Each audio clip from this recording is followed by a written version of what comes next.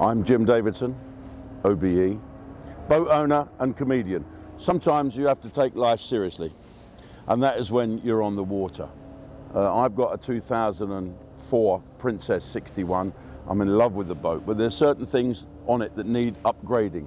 I didn't believe you can actually upgrade a boat to be almost like a new boat. And the most important thing for me is the thrusters. I'm not very good at parking, and Side-Power have solved my problems with this new system that they're putting on. It's no good going out having fun all day on your boat with everybody and then you're a nervous wreck trying to park her up. Little bit of wind, little bit of tide. You need that confidence to get alongside, and that's what this will give me. I'm really, really thrilled about this. Without this Side-Power system, you know, I'd be panicking every time I come in to moor her up. The biggest problem about having a boat, and we're all pretty much amateurs unless you're in the Royal Navy or the Merchant Navy, is parking it. And I remember I didn't have much trouble when I had a little speedboat, because at the time when I had the little speedboat, there wasn't any moorings. You'd picked up a buoy and wait to get a lift ashore to the theatre. It was the same when I had the Sunseeker, but when I got the Princess 55, it didn't have any thrusters at all. So you'd come in and I learned how to steer by just using the gearboxes. It doesn't happen here. I used to have another gearbox, so you'd leave it in neutral and you'd do what your shoulders wanted to do. Well, the wind had its own idea and the tide. No one told me all this when I bought the boat. And I kept putting little smiles on it. I had the gel coat man. He had a little camp at the back of my boat waiting for me. I kept him afloat, I think, if you excuse the pun. And then I had a little LDN, and I remember going into Yarmouth, and I had people on board, and I bounced off of everything in there. I couldn't steer it, so it was a nightmare. Now I've got this big 61. It's terrifying. It's an old boat. You never know what's going to go wrong. I've got a list of things that have gone wrong, but it's the parking. You can't even go near a sniff of a champagne cork because you've got to have all your wits about you.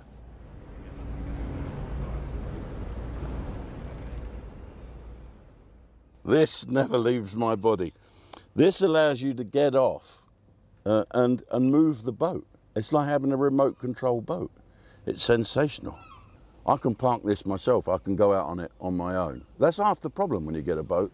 Why don't you take the boat out, love? Oh, I've got no one to go out with, no one to sling me rope. Now I can come alongside with this with great confidence in any wind or tide, hold her alongside, well, with this in my hand as a safety net, go down, grab the rope and tie her up. I've seen other people do it and I thought, ooh, must have been going to sea every day for 100 years. No. They haven't, they've just got this.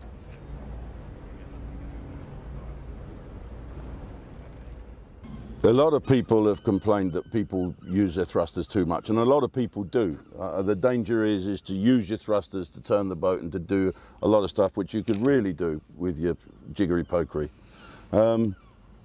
These are really quiet, and so if you have to overuse them a little bit because you've cocked up coming in, the whole marina doesn't know that you've done that, and you're coming in on your bow thrusters, very, very frowned upon. These are quite quiet.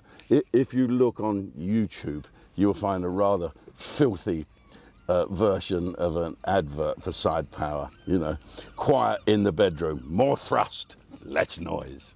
The difference between this upgraded super duper all bells and whistles system, you have to get used to it because it's quiet. And so, let's say they're off now, but let's say I do this. You can hardly hear what's going on. You've really got to strain the old ear rolls to do it. Same with the hold power. I have to shout down to somebody and said, look, I'm now holding on side because they can't hear it. It just leaves it on. The great thing about the hold thing, when I used to live at Shamrock Quay, a bit of tide would be going through. So not only have you got to go alongside, you've got to make sure the tides are not moving you back and forward. So just up a nudge on here and it will hold you. The friction of your fenders pushing against the quay will hold you there. This is the real deal. Side-Power, it says it all. Why would you want to have anything else? It works, it's a product. You know they've got the backup there. The guys that fitted this, they did this in 10 minutes. lifted it out the water themselves. They're that good. Seriously, it's great backup. Why would you want to have something that, if you're not happy with it, the little man comes round on his bicycle, or two of them on a tandem with a bag of spanners, and they sort it for you. They're a big company, and they all like their boating. The boss has got a boat, the other ones have got a boat. They all understand what the boater needs, and so you're dealing with people that are there to solve your problems, and this is a big problem solver for me. Now, this is what you shouldn't do, but I always do. Use your bow thrusters for turning. You know, see, look, why not have a bit of help? Thank you. Mother's little helper. Now that will just drift round. Rudders amidships. Off we go. You guys need side power. All we have to worry about is the sun cream. Mother's little helper, side power. I sound like I'm doing an advert, don't I? But I'm not. Especially going astern. You don't know what's right, what's left. Terrifying. And I've been doing this for 40 years.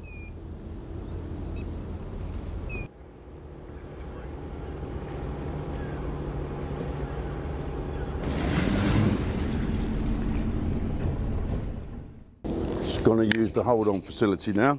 Just one click's enough today because there's no wind. So we hit this and she'll stay alongside. Tie her off, Kev, and just get the bow rope. And I can look when the bow's going in and out.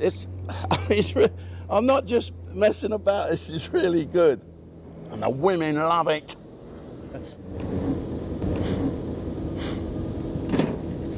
So now, with the hold-on, I can walk down and do this. Follow me, gang. I can walk along the front, tie my own rope. And any problem, I've got this as a backup.